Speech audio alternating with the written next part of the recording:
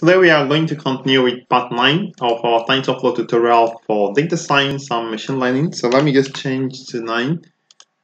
Previous was 8, not 7. So today we are going to kind of evaluate the predicted results. So the intention is to visualize the performance of our model. So that's what we're going to do. And I would like to remind you to subscribe if you've not subscribed to my channel. Hit the subscribe button below.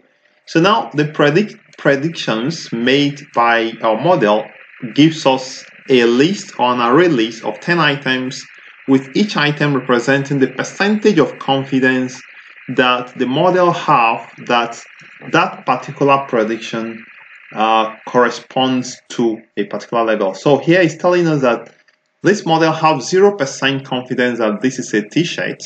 This model have 0% confidence that it's either a t-shirt all the way to the fourth one, but it has certain confidence of a considerable percentage of confidence that it is a shirt, right? It's have a considerable percentage of confidence that it is a number 7 should be sneaker. It should be sandal. Okay, sandal. Is it sandal? Maybe sandal is number 5. It should be sneaker, or it should be an ankle, or number 8, a bag. Okay, all right. So let's see how we can produce. We're going to produce a plot, the image plot, side by side with this bar plot we have here. So let's go back to our drawing board. So we can produce the image plot. What of the bar plot that displays the percentages that we already have in our prediction results, which is this.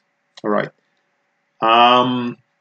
What I would like to mention is this is not a Python coding class, so I'm not going to explain to you. I'm not going to go in depth of explaining how these functions I've written out here work. I'll run you through it. It's very easy to understand. So let's take the first one, the function to produce an image.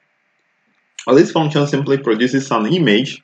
So it's a function that takes a particular image, the image I, takes the prediction array, takes the true label, and takes also an image, right?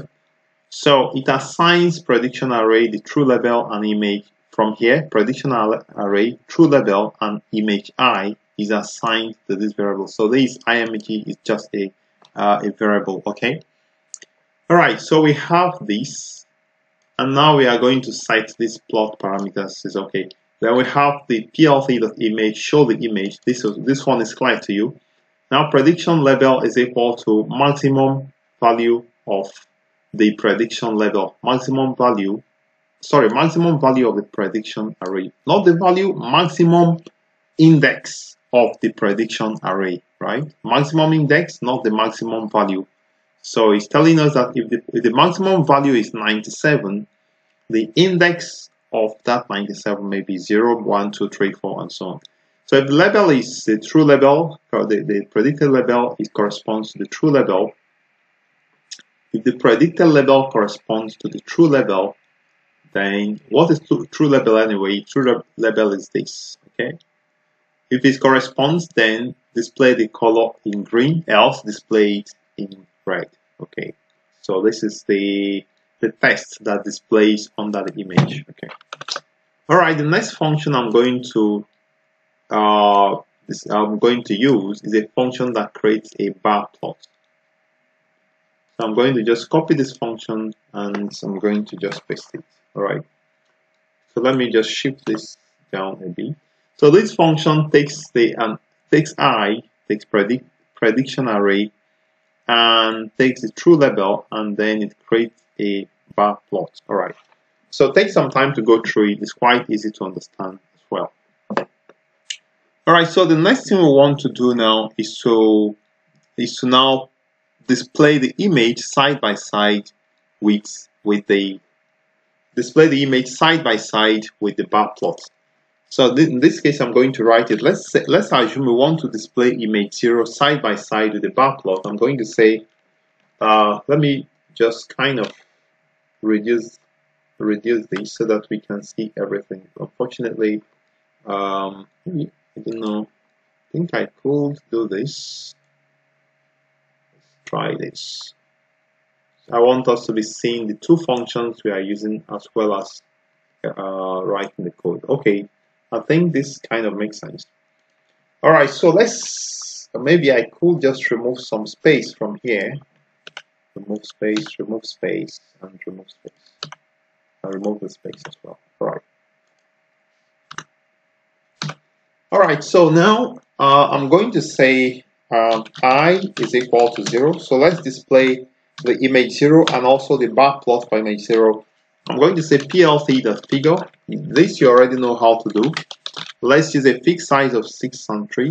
Fixed size of 6 and 3. So the height is a bit more than the width. So the fixed size should be 6 and 3.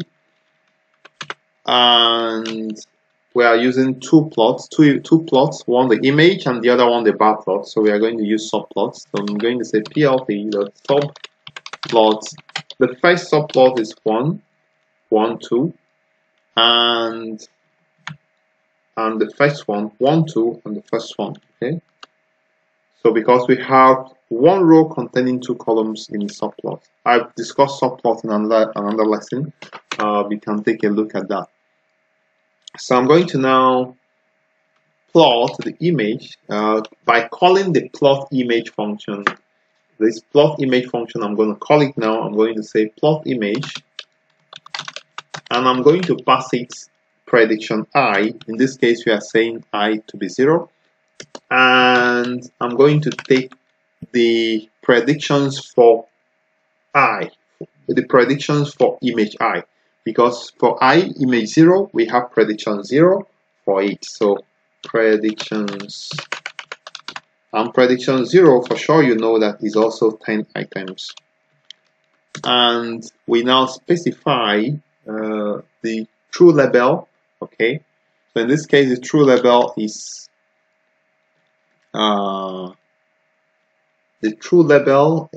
tests images, test labels. That is what we called it before now, and test images. Okay.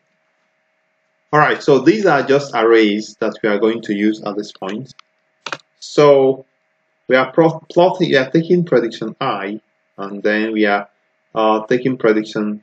So this should actually be I as well, not prediction 0, where I is 0. So we have test labels. When we come to test labels and we are doing this prediction array, so it's going to assign img to be img 0. So basically this is img 0. That is what we are seeing here. Okay, and test labels is going to eventually be the true label is going to be true label I. True label I. Test labels assigned true label I. Okay. Now this is also not a Python class or a plotting class. We just want to view how our model is performing. I could have copied and pasted it, but let's just type it out. I'm going to use subplot 1, 2, 2. 1, 2, 2. That is the second item, which is the images at this point. And I'm going to call the function to do the bar plot, which is the plot value array. Plot value array, and give it I, the parameters, give it predictions I, and pass it test labels. Alright, so, and I'm going to show it, plt.show. Perfect, right. So I guess I run this. I think I should run it again just to make sure. Then I'm going to run this. Hopefully, if there is no error, prediction. So we have a typo here, prediction, not prediction. It should be predictions in plural, and I'm going to run. Let's see what we have. Matplotlib has no attribute sub. Subplot, plt the subplot. So it actually printed the first one. It plotted the first one, but it couldn't understand the second. All right. So this is what we have. This is what we wanted to achieve. So for prediction, for I is equal to 0, it's telling us that it's close to the highest percent of confidence is 98% confidence that this is an ankle boot. That is fine. Let's try to predict for image, another image on the line. So let's try to say I is equal to 12. Let's try to predict for image 12. Let me run it. So it tells us that, so we see it's marking it red. So it's telling us that this is sneaker, but it is something else. It's telling us it's a sandal, 98% confidence that this is a sandal, but actually it is a sneaker. So that is a problem. Yeah, so I see that our model has not done perfectly well. So maybe we can try another one. Let's just choose randomly 18. Okay, 18 is predicted correctly as well. So you see that our model did quite well, and let me just try randomly something else. Let me just try, of course we can try something bigger, maybe 30. It predicted correctly, 3. Yeah, trouser, and it's telling us 100%, 100% confidence that it is a trouser. Let's try something else. So this is just amazing. So our model actually is not so bad. It's doing quite well. So here it's telling us that it is a check on the top at close to 94% confidence. All right, so this is how to check how the model is working. This is great and it's really fine, but we can see our model failed at some point, so meaning it's not 100% accurate. So as I mentioned, this is tutorial 9, which is the prediction results, evaluating the prediction result 1. In the next lesson, we are now going to move on to evaluate a little more the prediction result. I'd like to thank you for viewing. Remember to subscribe if you've not subscribed, and we see you in the next class.